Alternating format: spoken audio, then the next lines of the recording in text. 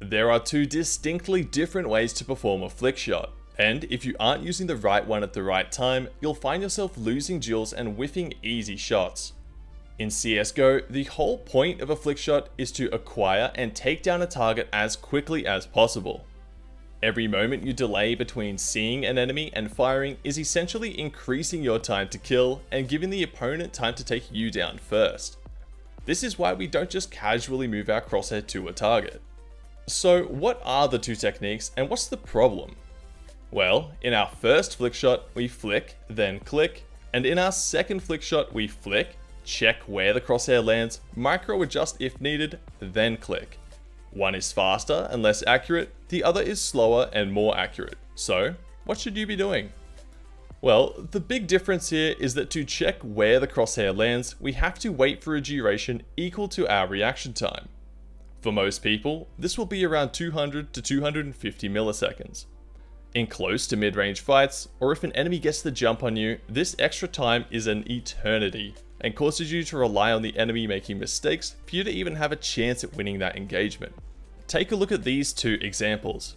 In this first clip, playing Crossfire in Refrag, I'm just flicking and clicking. This gives the enemies very little time to react, and even if I miss that first shot, the spray can compensate. On the other hand, if I pay that reaction time tax, I can land these nice shots, but if I happen to miss, it's all over. I'm too far behind.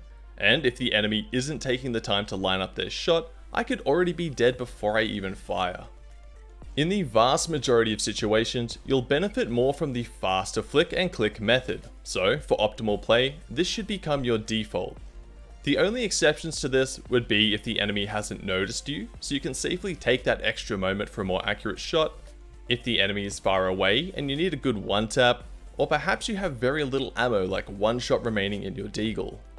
With all that being said, it is vitally important to not fall into the trap of treating the faster flick like you're in some highlight montage.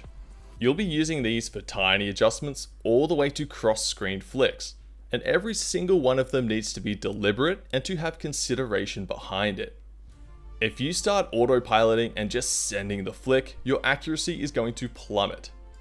You should always be aware of where your crosshair currently is and where the enemy is most likely to be. This will best prepare your hand to move the mouse the correct distance.